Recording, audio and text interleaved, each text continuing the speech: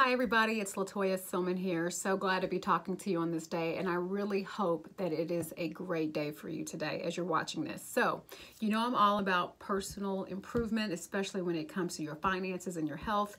And today I want to talk about something that I really think that could help any and everyone with a goal, and it's called health behaviors. Health behaviors really, in the short of it, is just the journey to get to whatever particular thing instead of the destination.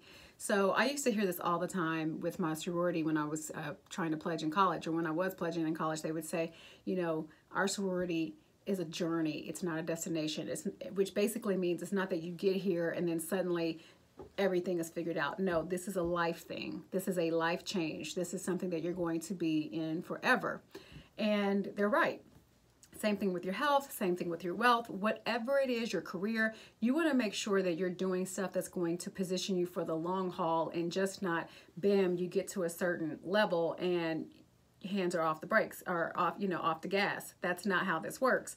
You know, in order to, be successful and stay successful, you have to continue the same behaviors. Health behaviors.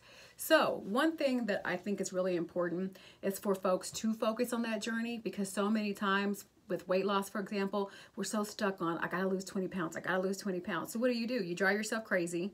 You're obsessing over every single thing that you put in your mouth. You're weighing yourself every day. And if you don't drop 5-10 pounds in the first day or the first week or so, you're like, forget it, it doesn't work. No. But if you focus on your goals, okay, I wanna lose 20 pounds. Well, what does it take to lose 20 pounds? And work your way back.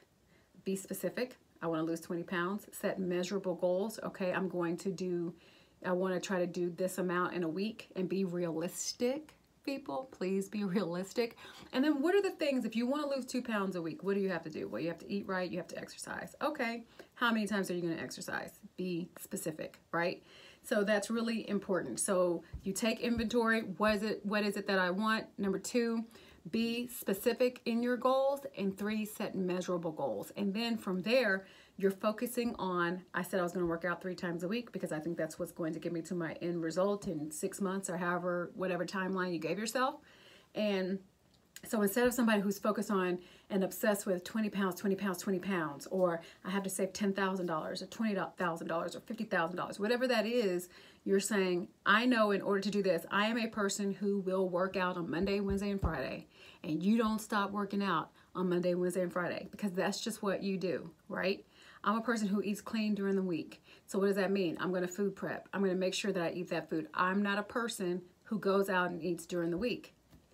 When you start doing that, it just becomes part of your lifestyle, right? And voila. When you're focused on just doing those great health behaviors, you will reach your goal. And you don't get caught up in the end, in the destination, because this is a journey. And we know it's something that we want to keep going. Because I guarantee you lose that 20 pounds and you go back to your old ways, guess what? It's going to come back with a vengeance. And now, a couple of months later, when you wake up and say, oh my God, nothing fits, you're going to have to get back to those health behaviors. But now you're probably going to have 25 to 30 to lose. So let's just make sure that we're doing everything we need to do every single day. Give ourselves some grace.